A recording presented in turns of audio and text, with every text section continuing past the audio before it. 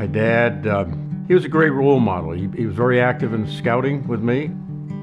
Now, my dad in World War II was deferred, but then when they started the draft, everyone was going. He joined the Marine Corps. But a couple of weeks before he was to depart for Parris Island, they passed the age law, and my dad did not have to go, which is good for me because those who went to Parris Island the same time my dad would have landed on Iwo Jima. So I would have probably grown up without a dad.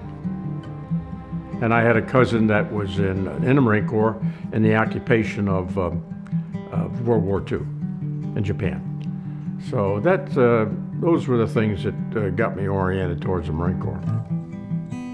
Well, there were many people that influenced myself at St. A's. My Spanish instructor was Carl Veros, a Marine, lost a finger in Korea. Jack Lynch, my history professor, was Iwo Jima, Guadalcanal, and so they had a great influence and helped guide me as I was going through this PLC program and figuring out about being a Marine. But having Veros and Lynch, both brother Marines, sure helped a lot.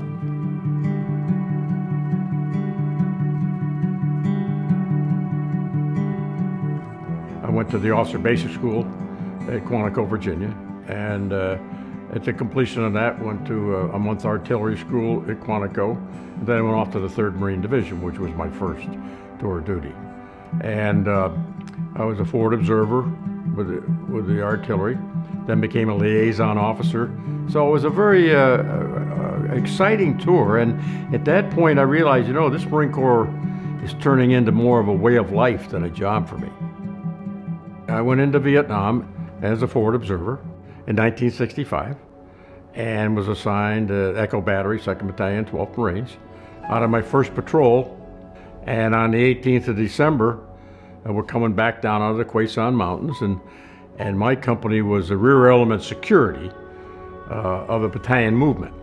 And all of a sudden I heard some shooting up forward and didn't think too much of it, but then all of a sudden all hell broke loose because a battalion of NVA or regiment, well dug in, well camouflaged, ambushed the whole battalion at one time. The initial rounds, they picked out Captain Gormley from New Hampshire, our company commander, with his radio operator behind it, and they knew he was the leadership. The initial rounds hit, mortally wounded him, killed the radio operator. And then I see the corpsman, Doc West, go running by me, and he hollers, "The skipper's down." And I looked out about 75 yards, and there was a pile of bodies there. The company commander, the radio operator, and a couple other troops. Then I realized company commander's down, the radio operator's out there, my scout sergeant's down. So I ran out and picked up Captain Gormley in my arms and brought him back. He died in my arms. Then I realized, you know, someone's got to take charge.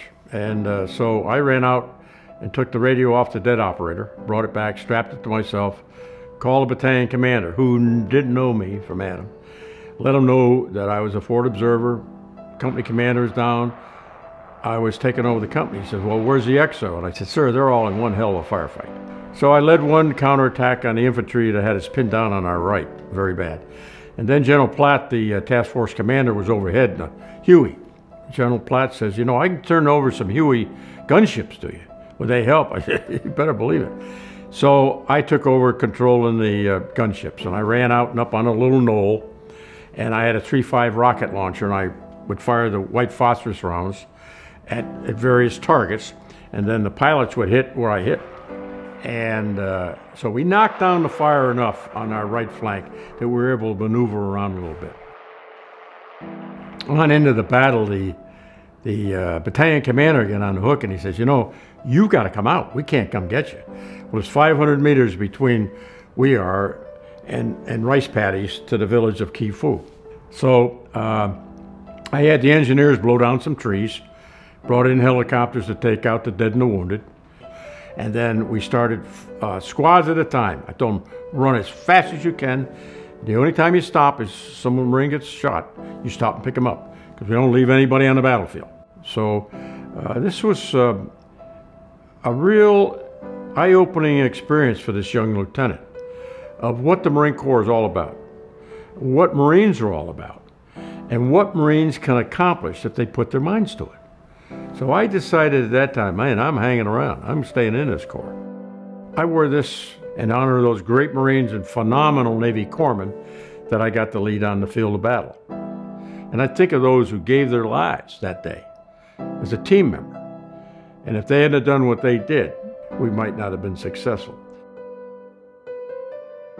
I don't look at myself as a hero. I look at myself as a leader of heroes. If you really want to talk about heroes, let's talk about that Marine who commandeered a pickup truck in Las Vegas and made 12 trips to the hospital. Think of those officers who, when everybody's running, went into the line of fire. Those are heroes. On the day I got decorated at Marine Barracks, Washington, D.C., our Commandant, General Green, said to me afterwards, he said, "You know, Barnum, you're going to have a good career because of or in spite of that medal. It's your choice." Well, I hope to think that I did it in spite of. I've been very much involved with a number of Marine Corps organizations. Marine Corps University Foundation is a great organization. Marine Corps Scholarship Foundation, Marine Corps Law Enforcement Foundation, Segways for Vets. And this is just another way to give back. And if I can be the catalytic agent because of this medal to make things happen, well, by God, I'll do it. And those who have served, we got to show them our gratitude for what they've done. We got to take care of them. They carry those scars of war for many, many, many years and go through a lot of pain and agony, as do their families. So anything we can do to make it easier for them, saying thank you for what you've done, then by God, we got to step up and do it.